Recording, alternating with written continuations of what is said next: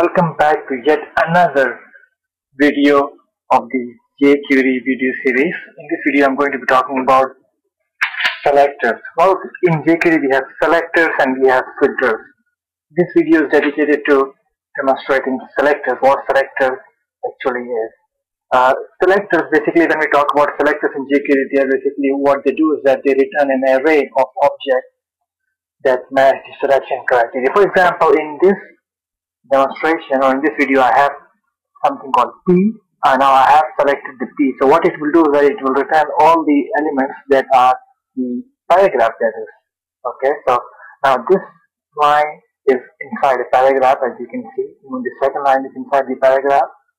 Okay, and even the third and fourth, they are all in the paragraph. So now what I'm telling JavaScript or the jQuery part is to return all the paragraphs and do a little styling on that, so that you know what paragraph is being selected.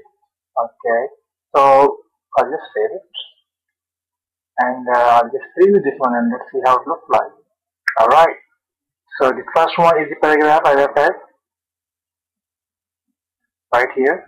It is P, second one, third one, fourth one. So these are all being selected or written by jQuery. Now let's do something with it. Now what I want is jQuery to give me all the unordered list items. So instead of P, what I will type now is UL, that's the unordered list, and all these items will be selected. So now I've typed UL instead of P. UL, as you know, is the unordered list. Okay, now I'll just save it, go back. I can either go back or just review this one again, and there you go. Now all these elements are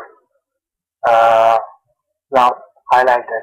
Now instead of the whole elements, what I want is the individual element to be selected. So the way we do that is, I will come back to my dream viewer. Instead of li, instead of ul, I type li. So let's type that and let's see what happens. Okay, I'll save this one, go back to my browser and hit refresh, and there you go. All the individual elements, all the individual names are now being selected. So this is the selector for you by jQuery, and in my next video I'm going to be talking about the filters, and with filters we can do something more exciting with it. So that's all about it. This video concludes right here, and it shows you how we can use the selector in jQuery. So that's it. Thanks for watching. Do join me in the next video series, and have yourself a good day.